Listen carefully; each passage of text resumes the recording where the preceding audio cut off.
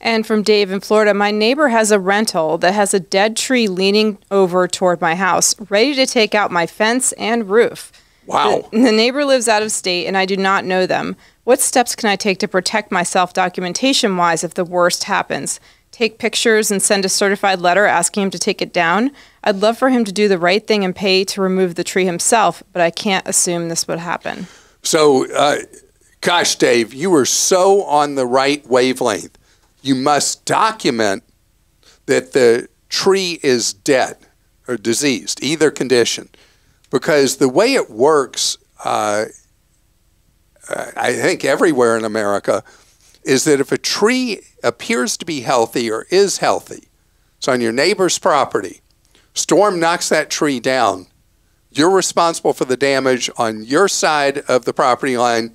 The neighbor's responsible for whatever damage on their side of the property line. On the other hand, if a tree is clearly visibly diseased or dead, then the neighbor is liable because they've been negligent for the damage that occurs to your house that normally, and your property, that would normally be your problem. The key you've already stated is you've got to document that. So yes, you take pictures. They will be automatically time-stamped on your phone. Yes, you send the certified letter to the address you think is the address for the owner of this property who lives out of state absentee. Third, check with neighbors. You may have a neighbor near you who knows this individual. They may be a very nice, honorable person. You may be able to, with the neighbor's help, reach this individual, because certified letter by its nature is never a friendly thing. It is an unfriendly communication. If you're going to engage in unfriendly communication, that should be after you have tried the other route.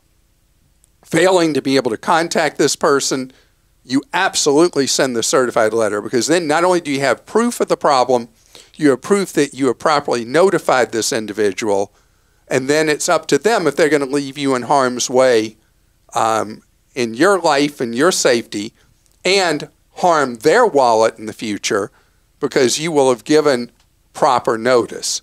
And you live in Florida, I see. The insurers are under enormous financial pressure in the state of Florida.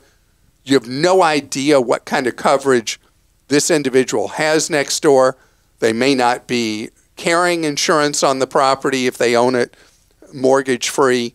So everything you can do up front is really important to protect yourself, your family, and your wallet, and your mindset is right to take these steps and document now.